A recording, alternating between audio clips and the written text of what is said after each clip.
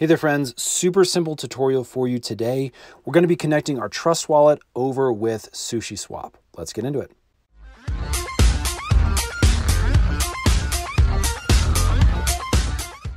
Okay, so I'm doing this on my iPhone. I've downloaded the Trust Wallet and I've set it all up.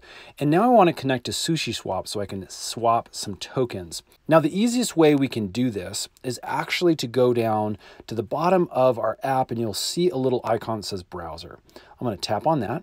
This is going to bring up an option for us to either search or type in a website URL up at the very top.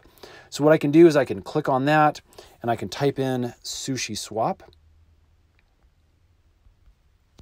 And then we're going to hit search. And this uses DuckDuckGo as its native web browser. But as you can see, the SushiSwap app is the first thing that comes up there at the top. I can click on that.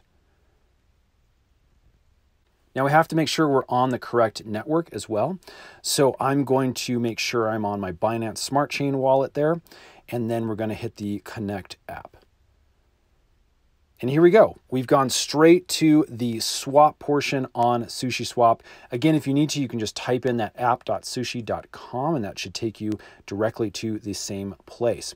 It's a super easy way by using that browser to go directly to these swaps within Trust app.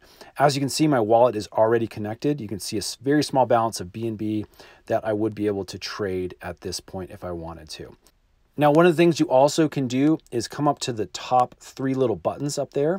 If you click on that, you can see that we can add a bookmark at this time, and that will allow it to be added to your favorites so that, again, in the future, you just have to click on that instead of typing in the address. I hope that's helped, friends. If it has, hit that thumbs up button for us. Let's know we're making helpful videos for you. And stay tuned. We're making a whole bunch more of these helpful tutorials. Those will be coming out really soon. Stay tuned, and we'll see you again on the next one.